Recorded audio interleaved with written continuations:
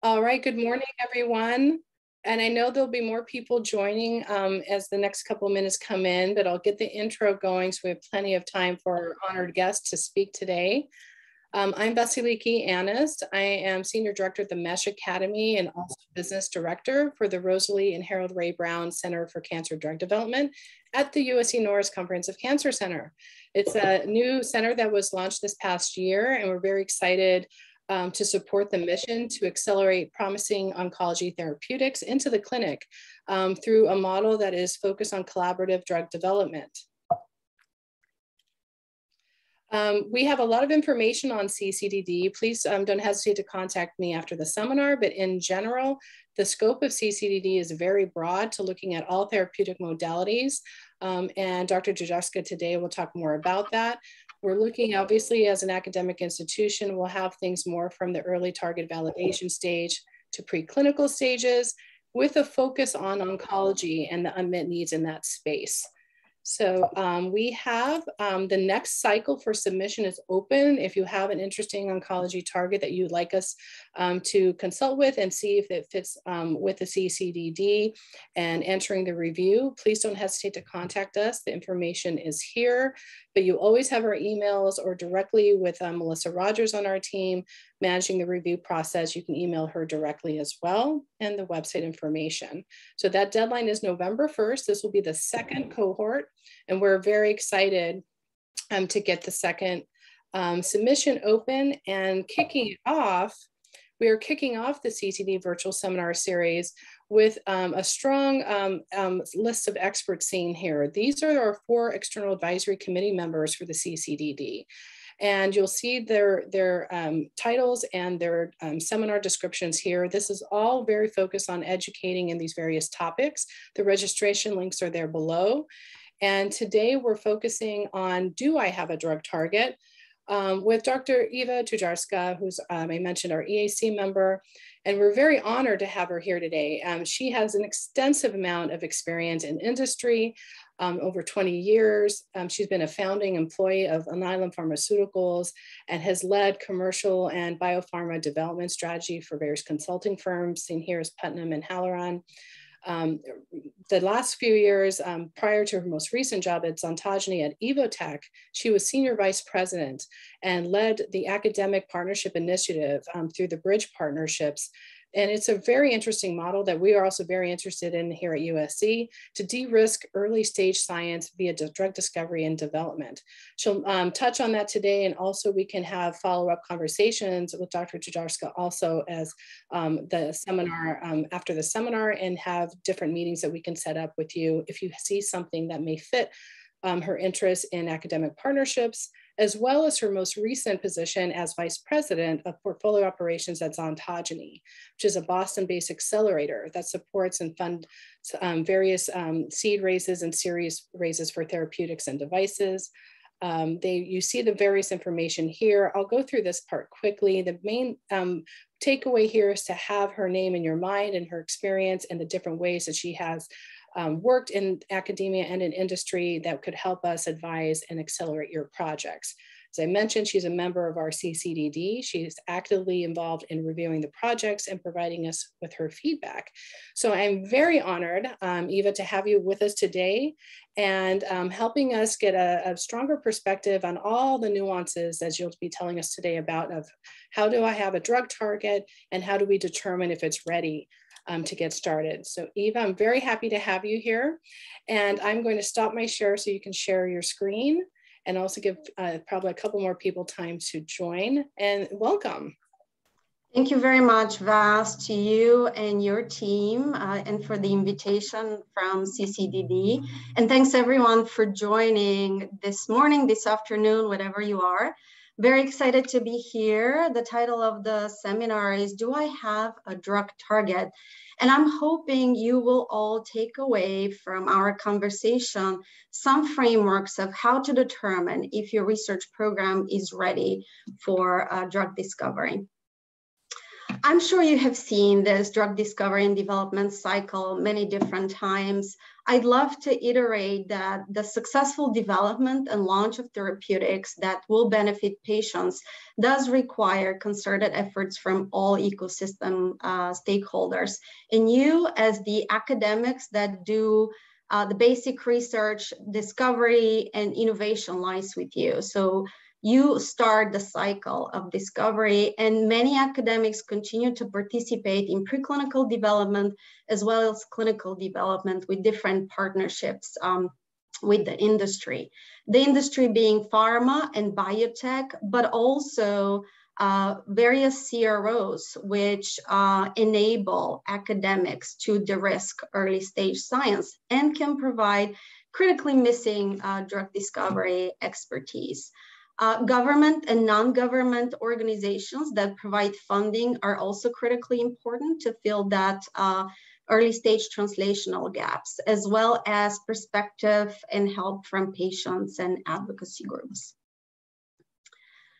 So what happens when you make a discovery and you publish your paper? This has been funded by some grants and some government work. And so now you'd like to consider developing a therapeutic against, for example, novel target that you have discovered. Unfortunately, there's still a translational gap. It's a very well-known and published phenomenon called the Valley of that translational gap. So what happens is that at that stage, the resources available for you to embark on a drug discovery or screening are quite minimal. At that stage, pharma or biotech or VCs are not interested for the most part because it's too early for them and they like to come at a much later stage. And so there are a number of challenges that come with that. It's not just the funding, but how do you conceptualize the opportunity? How do you take that basic research discovery and turn that into novel therapeutic? Then another gap is the drug discovery expertise. What are the steps that you can take in order for you to discover a molecule that will affect this target, and what assays and systems you're going to use? We did talk about funding, and indeed at that stage, there's minimal resources to do that, and you need funding to be able to execute that either internally or with partners. And if for a second we can take a more holistic view as well, some of the incentives and the metrics that universities and particularly tech transfer offices put in place are still centered on out-licensing and their short-term metrics. However, the good news is that in the past 10 years, we have seen very significant change of how universities and university-associated groups have bridged those gaps. Accelerators and incubators and organizations like CCDD are very much active and able to partner with you and provide consultancy to conceptualize what the opportunity is and how to turn your discovery into an actual therapeutic. There are also industry advisors like myself and my colleagues at the Executive Advisory Group for CCDD that we can help conceptualize the opportunity. Also, many accelerators and universities provide translational grants to either prove or disprove your therapeutic hypothesis. So this provides the critical funding in these early stages to de-risk your early stage science. Also, many groups like CCDD can partner with you to help you apply for additional government funding or facilitate industry-sponsored research agreements or MTAs, which can further help with industry partnerships. If you're not familiar with CCDD's partnership with Sanford Burnham, we'll talk about this in a minute, and I also encourage you to reach out to them. This is a group that can help with high throughput screening. And again, industry advisor in execution of your drug discovery. And lastly, in the past 10 years, there have been numerous examples of academic founders of some very well developed startups. Also, academics being on scientific advisory boards or clinical advisory boards, in addition to more traditional licensing and SRA. So there's many different opportunities that have been set up and put in place, including USC, that can help bridge that translational gap. So how do we know if we have a promising project? There are 4 main questions that one can ask. If we put our drug developer hat, first, can you create it? Does it work? Do you own it? And does anyone want it? These are the 4 main questions we all ask. And of course, below all of that, every single project that we see, we evaluate 3 main categories. We evaluate the scientific considerations, development considerations, and commercial considerations. And I'll reference these 3 buckets throughout my presentation today. Of course, on the scientific side, is it novel science? Do we have a novel target, novel pathway, novel interaction within a pathway? And how novel is the science? We also look at the level of target and pathway validation, and I'll touch upon that in more detail in a few minutes.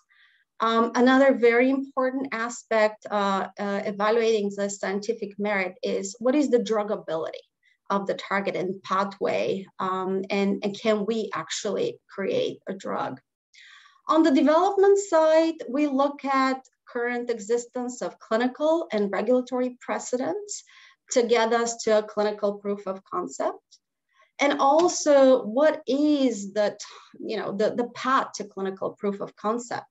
For a project that is so early in the academic or its drug development stage, we don't necessarily need time and budget to proof of concept. What's very useful here, though, is to have a very clearly articulated patient population that you'll be targeting.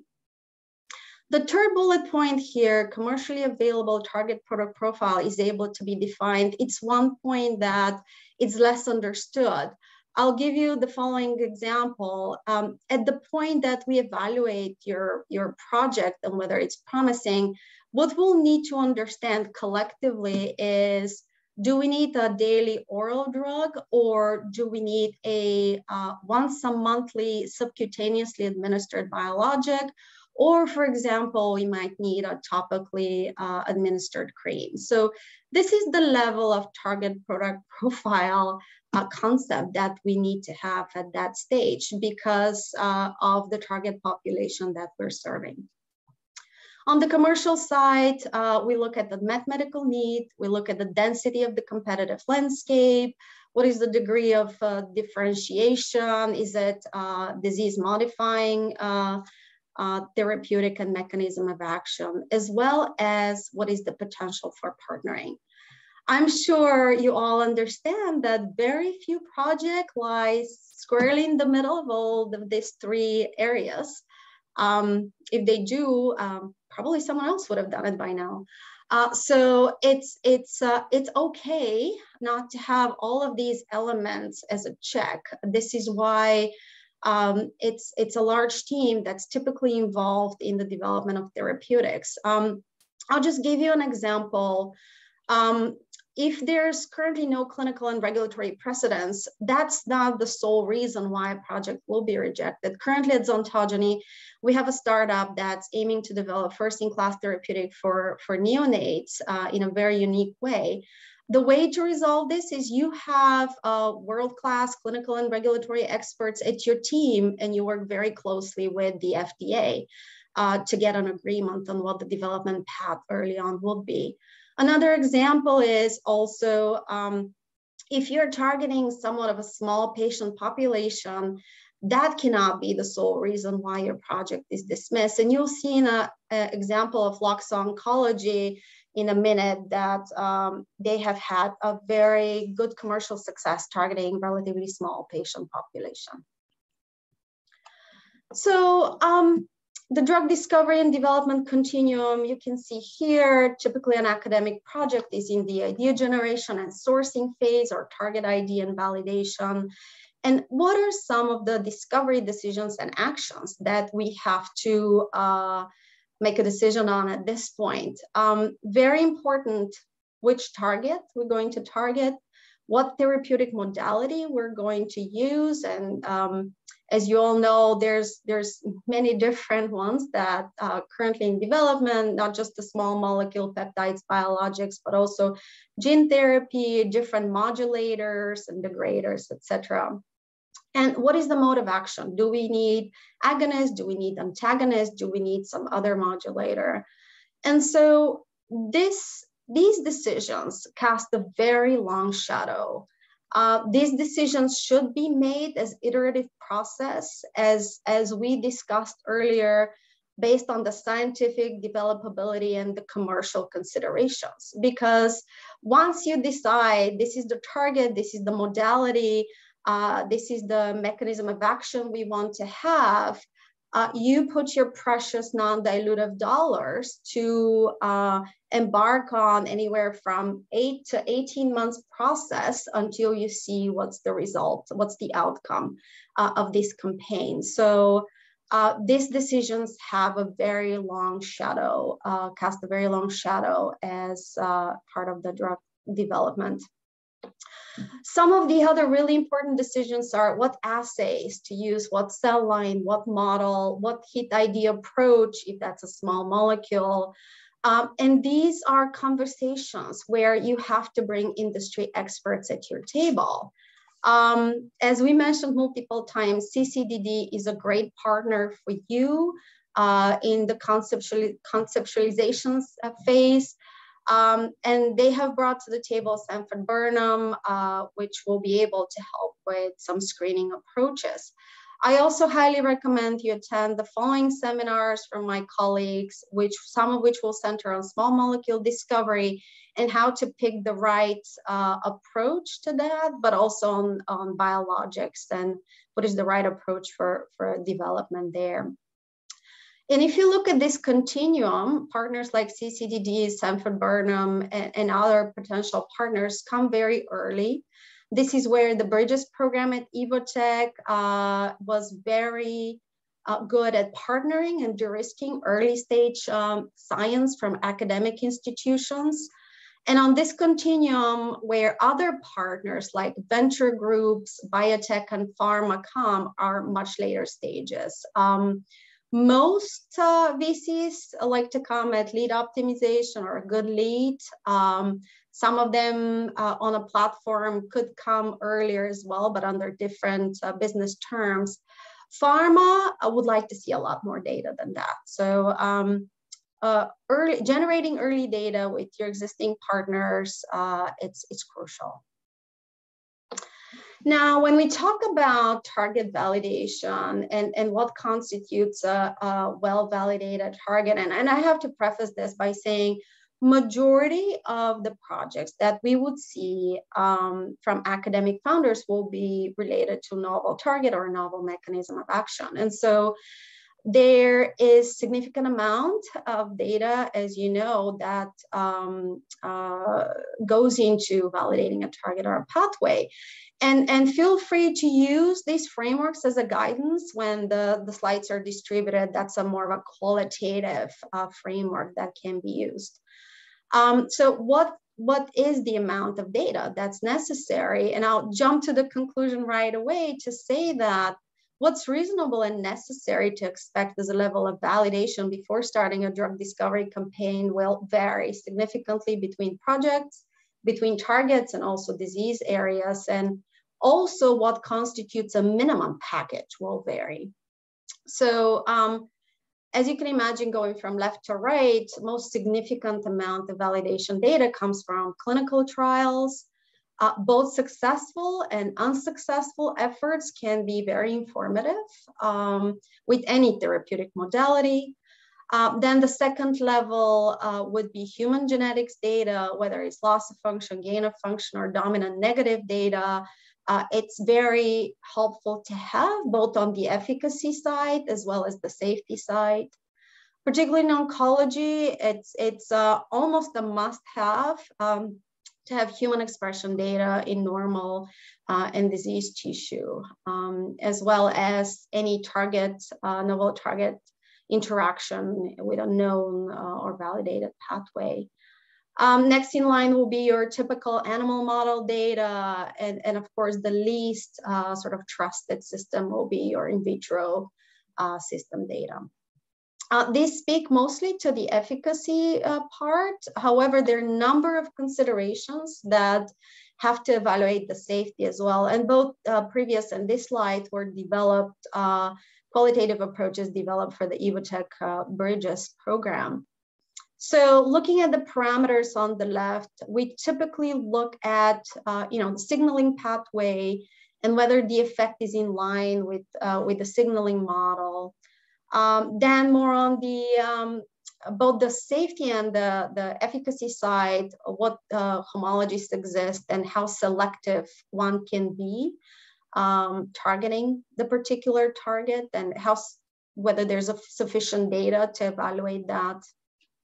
What is the druggability of the target and the pathway? What prior experience, as we just discussed, but also what data, what models, are there homologies, their crystal structure that you have in order to embark on a drug discovery campaign.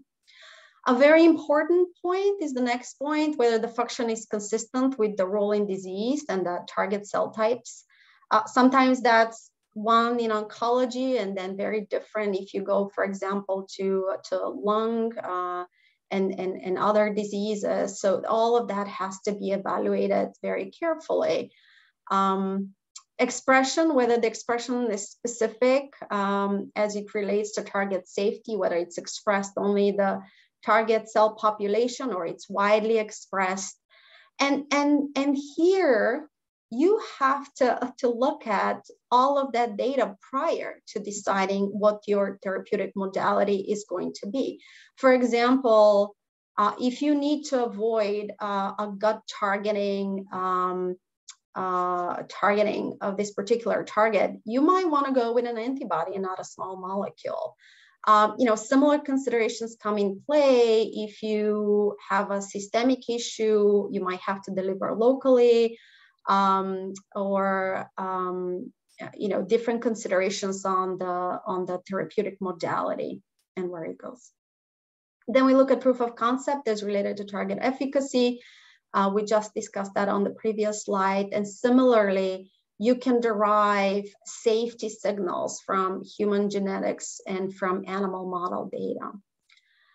Last but not least, what tools and assays are there for drug discovery? How well validated those tools and assays are and those models are.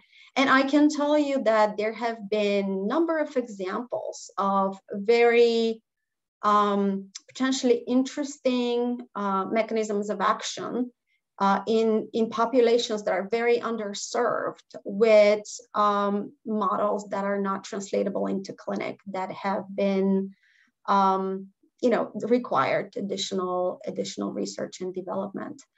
I also highly recommend the paper that's cited on the bottom. This was very recently published in Nature by a German group, and GOTIT stands for Guidance on Target Assessment for Innovative Therapeutics. I do think it provides very useful frameworks for both efficacy and safety.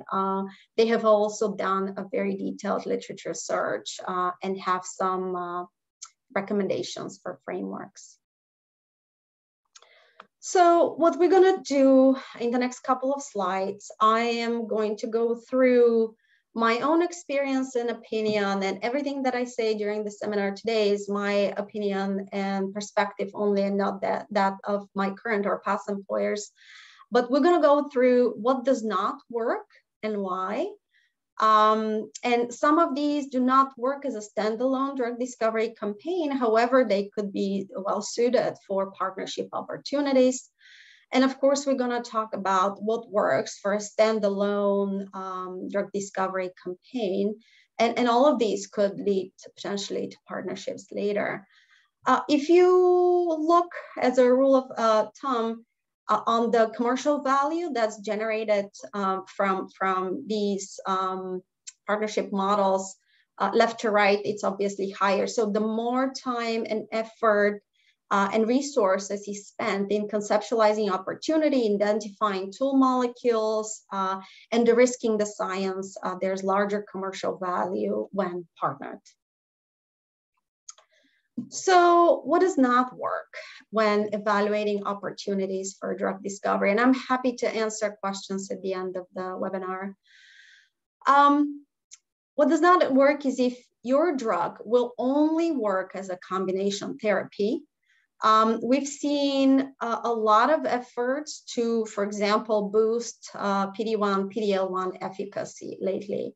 And so this does not work for two reasons. One, FDA would like to see efficacy of each individual drug unless it's a fixed combination of drugs. So you'll have to prove a single agent efficacy of your therapeutic before you can combine it with another agent. And second, I mean, this is a big consideration for VCs. And second is the developability challenge, relying on another company to get to market. So that could potentially be a good opportunity for partnership, and we'll discuss this on the next slide. What does not work is if the drug will work in every cancer that overexpresses target X without clear addressable population with tumor expression or tumor validation data and a way of identifying patients. And so the reason why this does not work is just too broad. It's still too broad. It requires additional conceptualization work to identify what is the best drug opportunity. Another example that does not work is if your first addressable patient population is where all development efforts have failed, for example, small cell lung cancer or pancreatic cancer, but without the strong mechanism of action or therapeutic hypothesis. And for example, if for example, your mechanism can work in any cancer, but for your development, you chose those two, that's going to raise a lot of questions. And you'll see on one of the examples, if you have a strong mechanism of action and therapeutic hypothesis that's specific to these indications, that's actually a really good opportunity to design what I call the killer experiment. A very well-defined experiment with go, no-go decision that can either validate or invalidate your therapeutic hypothesis. So another example that does not work is if you're aiming to repurpose or retool an approved drug, particularly ones that are still under patent protection. We've seen a lot of examples of that from people that do not have medicinal chemistry background or collaborators. And the reason for that being a very challenging value proposition is because biotech and pharma does not like to leave unturned stone. And in almost all cases, all chemical space around the drug that is on the market and protected will have been explored and already covered under IP. If we look at platforms, for example, novel drug delivery platforms, if your value proposition states that you can utilize any targeted agent for any cancer type with any payload, however, you don't have generated the data for a specific drug that has both scientific developability and commercial rationale, that is a very, very hard value proposition. It's, again, too broad.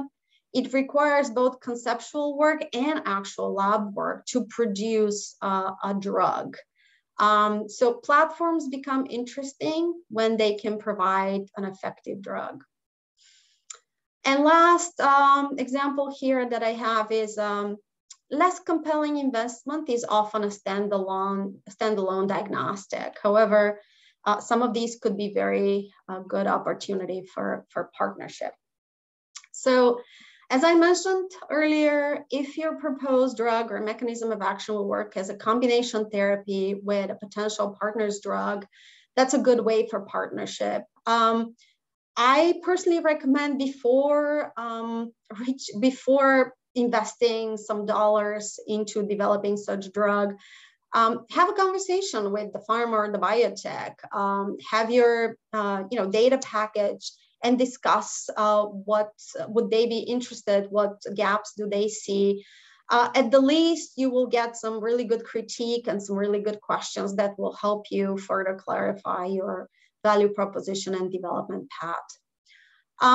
Similarly, if you have discovered the utility for an approved drug in a different indication, that is not the best opportunity for a standalone company, because now you have to discover a new therapeutic. However, it's a great opportunity for a collaboration, particularly if you have some platforms or cell types or systems where the partner can validate their drug preclinically in your system. And you'll hear at one of the case studies that we have later for Oncology how that could have been a very good opportunity for academic founders.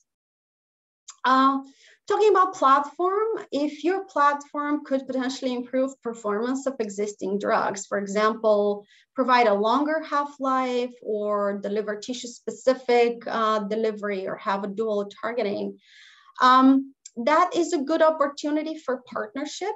Of course, some of these could very well be a standalone funding opportunities and standalone company. However, the capital requirement and the expertise to advance a platform is quite high. And you have to come up with a concept drug that is not performing well and produce that. So in the context of an academic development, this is the reason why I have put such platform under opportunities for partnership. I did mention earlier standalone biomarkers, also biomarker panels, new methods of diagnosis, treatment, follow-up. There are various partners that could be good partners for development of such methods and such biomarkers. Very well known and utilized by academics are novel cell-based systems or organoid systems or tissue-based systems that could be used for drug discovery or for drug development. And biotech and pharma looks extensively at such for validation and non-clinical development. And as you all know, novel animal models that are relevant to human disease are also very lucrative, mostly mammalian models, but also animal models for drug discovery or for drug production or for drug evaluation. And such can be partnered with a developer like Taconic or Jack's Lab, and the academic institution can benefit from sales and royalties. Now, what does work when evaluating opportunities for drug discovery?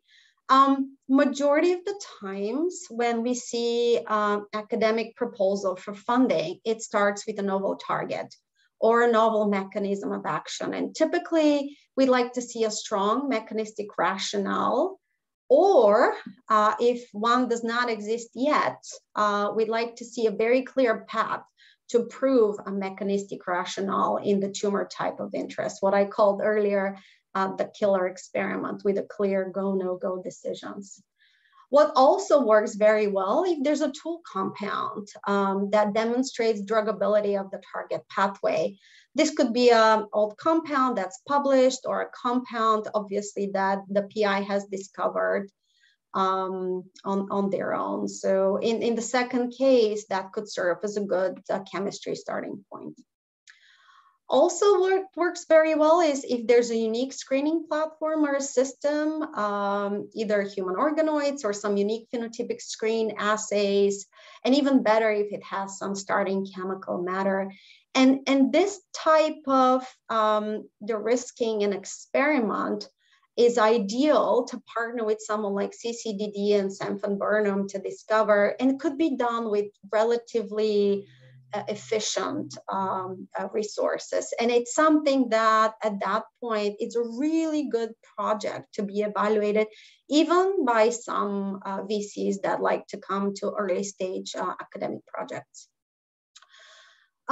Two other ideas that are not standalone ideas, that are not standalone projects, however, they're great to have as an add-on to an existing idea, is when there's a clear way to identify and stratify patients that can provide a really big clinical and potentially payer advantage. And you'll see this in a minute into the Loxo example. Also ideas where early pharmacodynamic marker is available, and those are extremely useful to understand target engagement and target modulation, both in non-clinical and clinical setting. If we talk about platforms, what works for platforms? The platform has to be sufficiently validated. Obviously, it will depend on your platform is. However, if there's a prototype drug that has been made and you can scale this up and you have demonstrated that it targets appropriate cells or organ types, that's very useful to have.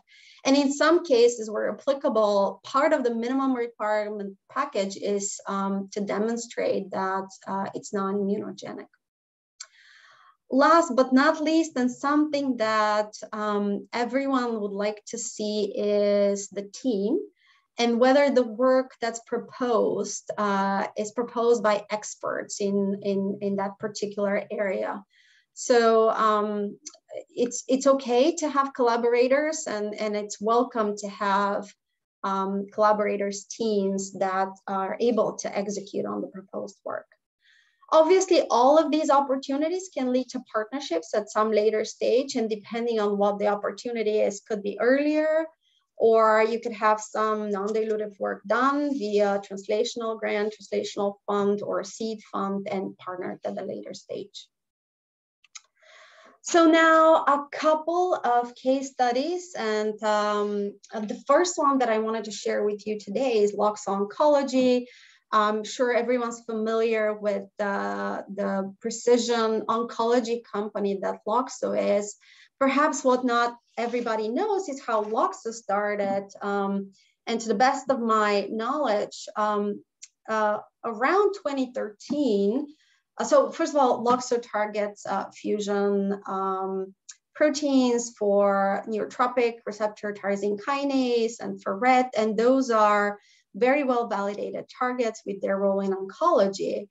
And so around 2013 was the time when NTRK was published by an academic group that it's very prevalent not only in colorectal cancer, but also in other variety of tumor types, including soft tissue sarcoma, salivary gland, fibrosarcoma, thyroid cancer, and lung cancer.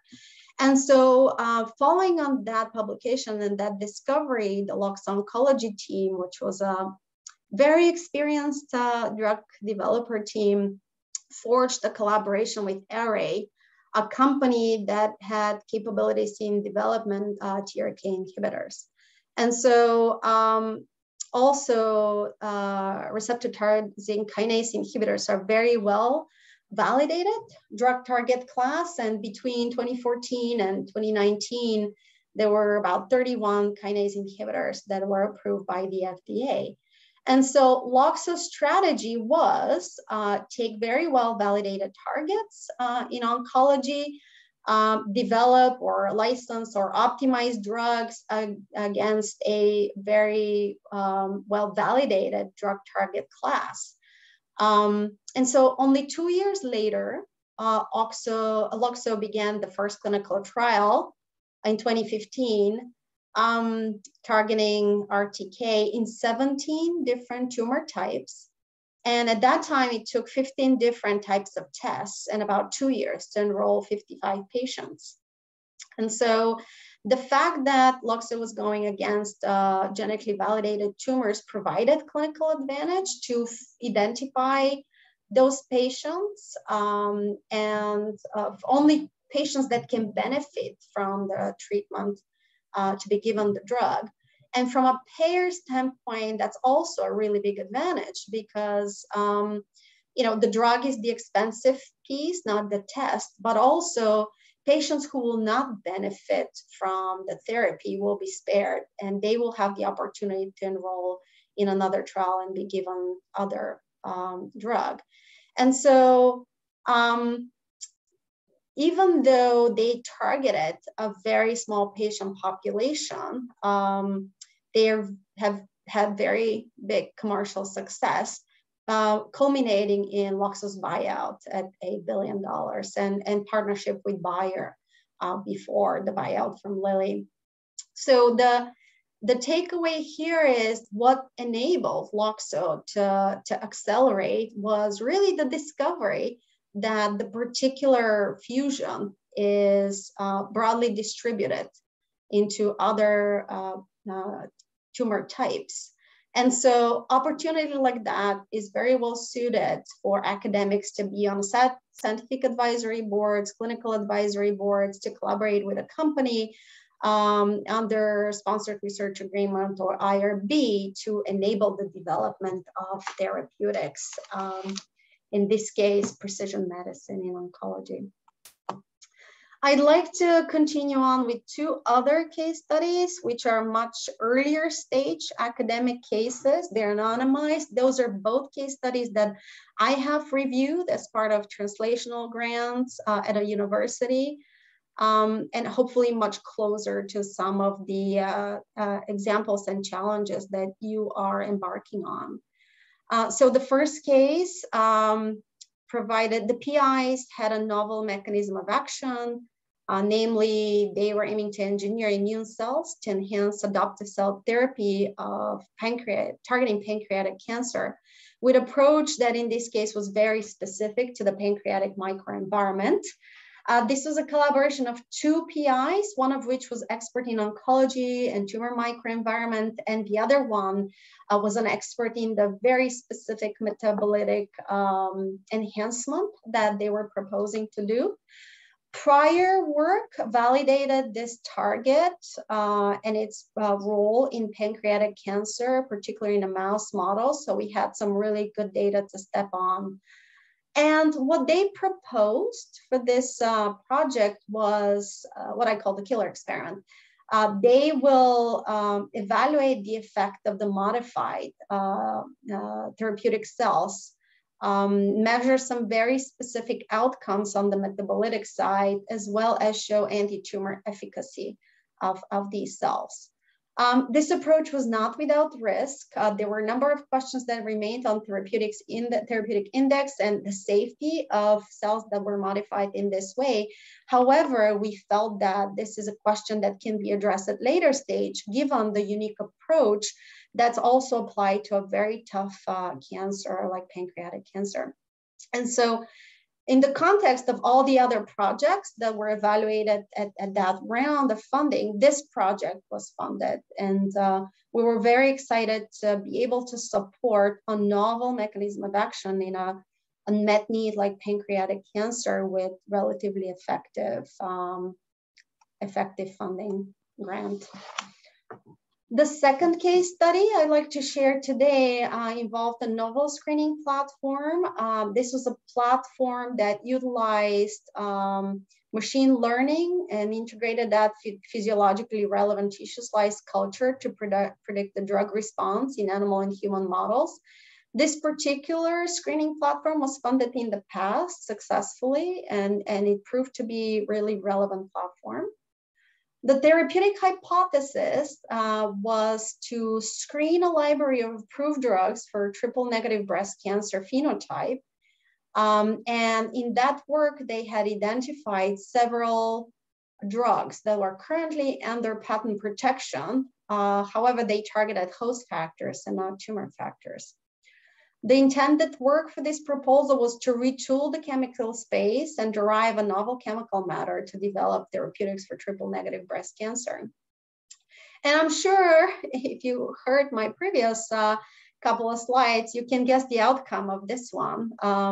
This project was not funded. Also, I should mention the PI had no medicinal chemistry background and no medicinal chemist as a collaborator. And so we encouraged the PI to utilize their novel screening platform and identify novel targets or novel molecules with significant phenotypes that then deconvolute for novel targets. And so this particular project was not funded in context of all the other projects proposed for that reason. And so I do hope we have some time for Q&A. I do hope as a takeaway from my talk today, you can take that there's no exact recipe for success. However, there's some really good guiding principles. The most important part of this endeavor is the actual process. And so the process of selecting the right target, selecting the right therapeutic modality, selecting the right indication, and what are the right assays and models to investigate that is what's important. And also that process is iterative and requires industry advisors and collaboration. Also very important is to think about drug development and commercial considerations very early on and bring those considerations back to iterate and approve on your idea. And so I'd like to thank you for your attention, and I'm happy to answer any questions. Thank you, Eva. That was exceptional. There's so much important information. I am very happy we're also recording this. A reminder to everyone there online today, we will share this recording after the seminar. And also any questions that we don't get to today, please feel free to contact me and we'll make sure we get those answered for you. Like I mentioned earlier, Dr. Toudjarska is part of the CCDD Executive Advisory Committee reviewing projects coming in to the submission pipeline. But I will say, if you don't think you're ready to submit a project, or if you don't think that it's ready, don't hesitate to contact me or Melissa Rogers on my team that's online here, and Camilo Ansara-Sobrino. We'd love to talk to you and see if that's the case. And also there could be some preliminary conversations you could have with our EAC members if you're not sure that you're ready. So we'd love for you to contact us. We are opening to questions now. There's a lot of information, and I know each of you have different types of projects. So we'd love to have your questions either in the chat box, or please turn your cameras on. I know it's a virtual seminar, but we'd like to try to get as real as we can. We love your cameras and engage with our speaker. All right, I'll open it up.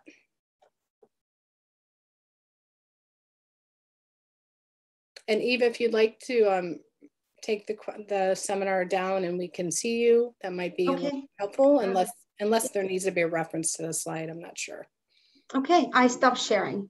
Great, now we see everybody. I think Steve has a question. Okay. Eva, thanks so much. I think that was one of the best frameworks I've ever heard for advising academics on how to enter early stage projects. It was really well thought out.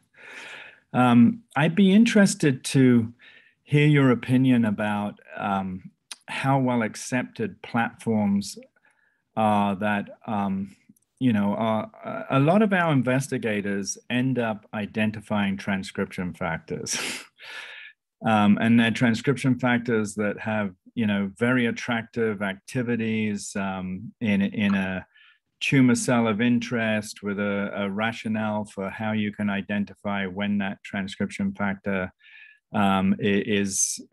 activity is relevant specific to oncogenicity. And so, you know, a lot of the time, what happens, I think, with academics is, and I know this is a case for me, is we end up finding ways to try to indirectly target those transcription factors through small molecule targetable activities that might affect their degradation, phosphorylation, etc. But where do you see platforms like ASOs, like Protax, and also I think these days with some of the virtual screening activities, how are transcription factors being dealt with these days in the modern drug discovery environment? Steve, thank you for this question. I'm slightly underprepared to answer very specifically how are transcription factors addressed. So I'm happy to get back to you on this. However, I'm happy to take a step back and talk about ASOs and Protax as a as a modality and how that can be utilized. And so, as you well know, ASOs are very well established at this point, as is siRNA and other RNA modalities. And how are they applied, right? However, is where the key and the innovation is in this case. And so that is in contrast to PROTACs, which are still very much, I'm not telling anything new to anybody here, are very much unproven, right? With regards to the platform, its applicability, its utilization into the clinic, as well as tissue specificity. And so I'm not sure that answers your question entirely. And again, as I said, there's a lot to be said about the process of how we can, and indirect targeting is absolutely fine. Everyone's happy to find the best way to target a challenging target. So how do you go about it is the key, but I'll have to get back to you particularly on transcription factors.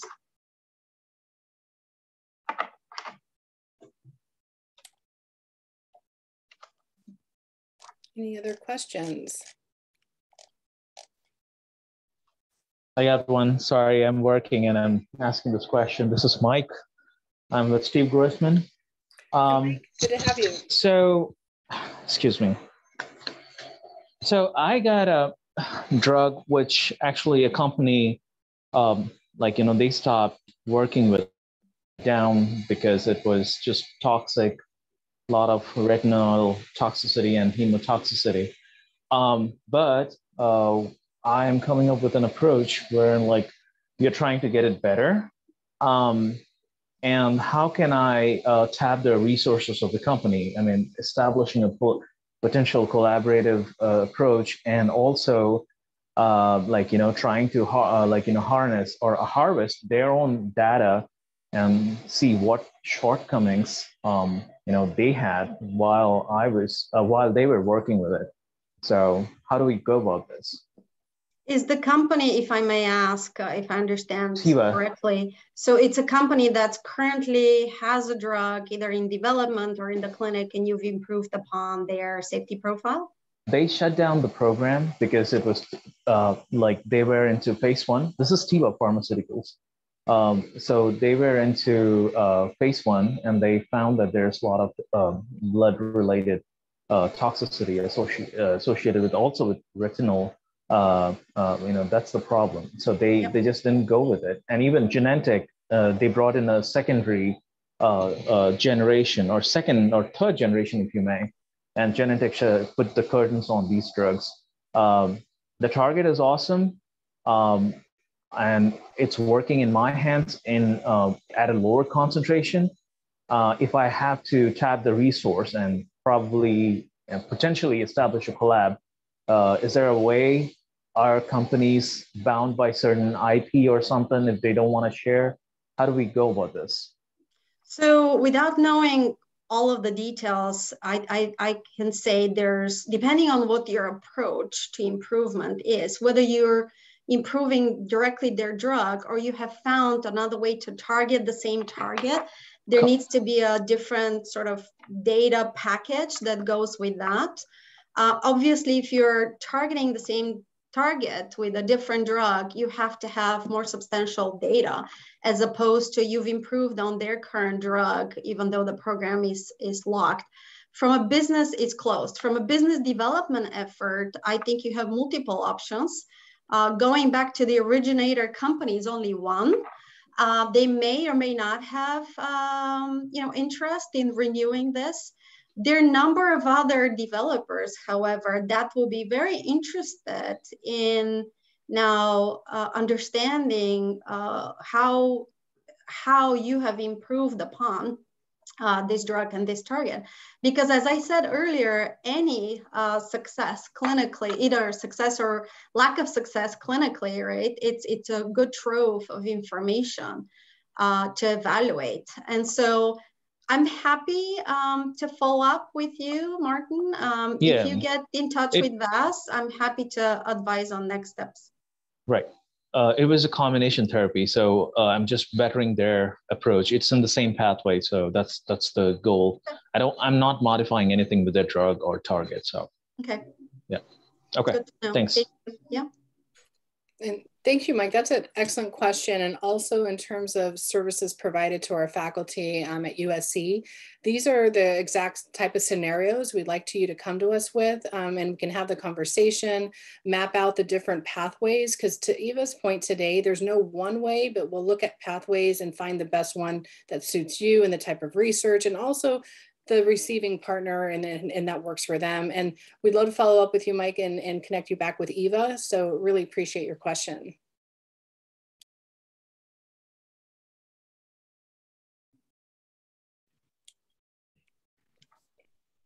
Anyone else? I have a question. Yes. Thank you, Eva, for this wonderful talk. My question is outside of oncology, but could apply to different disciplines. If your target is promiscuous, has multiple signaling pathways, but it's tied to disease, does that kill it as a target? Does it have to be very specific, or could you target something that's not very specific? So there are multiple ways to answer that, right? So that's why I said in the beginning, it's important to look at the target and its effect, but also at the signaling pathway.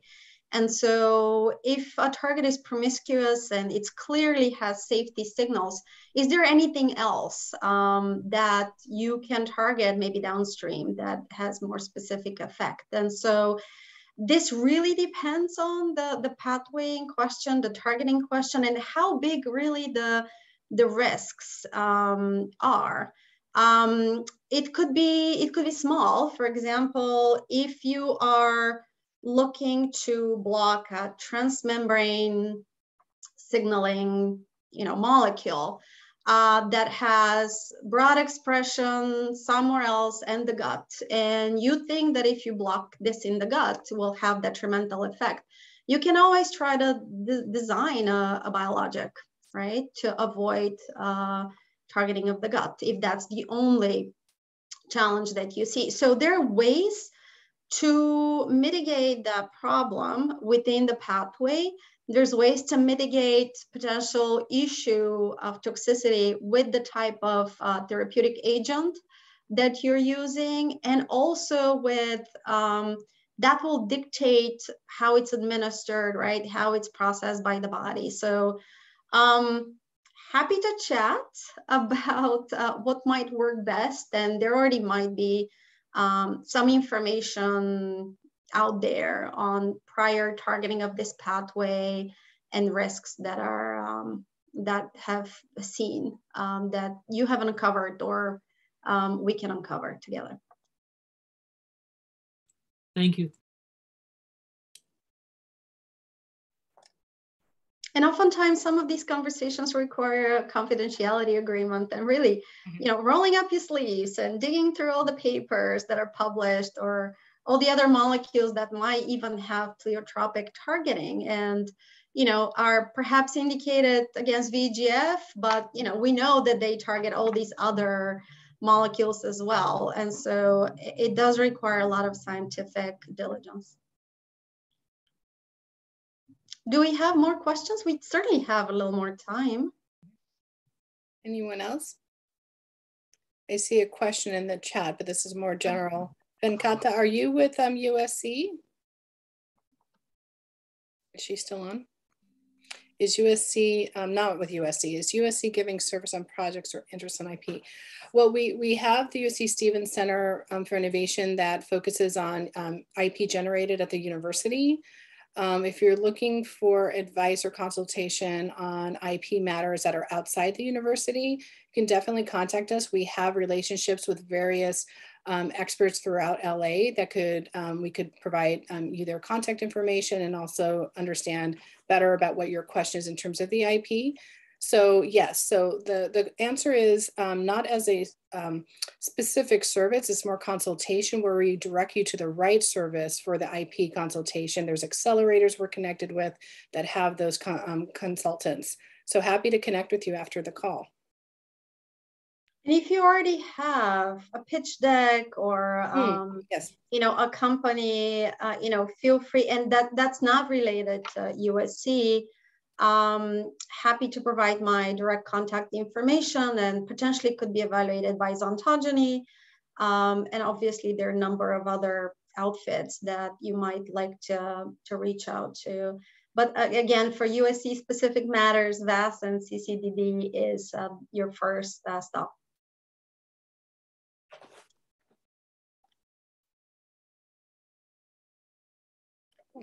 Any other questions? Or if there's questions that come up, please feel free to email me as well, and we can get you directly connected to Eva to get those questions answered. All right, no more questions? Okay, so you'll see upcoming announcements of the follow-on executives from CCDD. They'll be providing seminars in November and December. We highly encourage you to join us and look forward to seeing you again. Eva, thank you so much. Again, it was an exceptional amount of information and so informative. Thank you, Dr. Afringa. I see your thumbs up. And I saw some also direct messages asking for the presentation afterwards. That can be distributed as well as the recording. I just want to thank everyone again for your time today. Dr. Toudjarska, that was fantastic. And this, again, I see Ita in your commentary on the chat. Not only is drug development iterative, all these conversations and interactions are as well. So there's never, again, one way to interact. Please contact us and we'll always have the conversation first and then see what's the best path for you. Thank you very much for having me. Thank you, Eva. Thank you, everyone. Have a wonderful day. Have a great day.